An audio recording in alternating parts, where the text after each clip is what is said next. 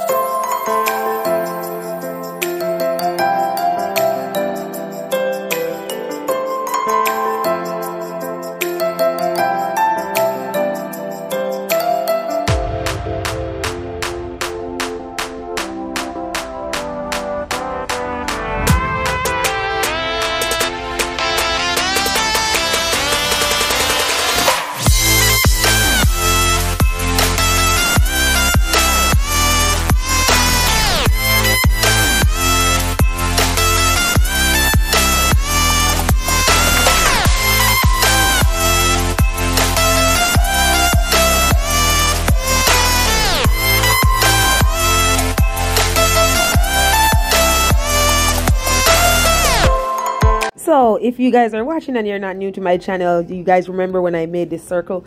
I had a big dream, big hope that this circle was gonna look so nice with all of the coleus that I planted and the hosters and everything. This was supposed to be a really nice circle here, but again, the watering, I did a terrible job watering them. And then of course it was feast for the squirrel and the chipmunk. I got sprinklers installed, so that's how they start doing better. So next year it should be better. And if you guys notice, like you see like a lot of, like, it looks like the grass is burnt. Those are moss. But a lot of trees and this part of the grass, it just get a lot of moss. But it was worse. If you guys are watching and you've been here, you to see that it's been worse. So it's getting better. Now we have sprinkler, we're doing better. Next year, by the grace of God, it should be good. And I want to say thanks to that one guy that encouraged me on how I should cut the lawn. He said cut it more often and higher and higher, not lower. So look how beautiful everything is looking so far. Like all the flowers, some bloom and stop done blooming, and these are just holding up. But if you guys remember, let's take a flashback. This is what the house looked like in springtime. This is a picture of this year's spring. I built that pergola last year. So this is another slide picture of what it looks like spring, and this is what it looks like now. Okay, so this is all the projects that I got done in the front yard. Look at these. Look how nice this look. Anywho's, if you are interested, you could go ahead and in the iCard above, check out my summer/spring playlist, and you'll see all these things that I've done in case I could inspire you or inspire you for next year. You'll see how I did these shutters. You'll see how I built a pergola over the garage door, etc. Just check those out. Thank you guys. Now you know what time it is. As I always say, you can do all things through Christ who strengthens you. Until next time, be blessed and bye for now.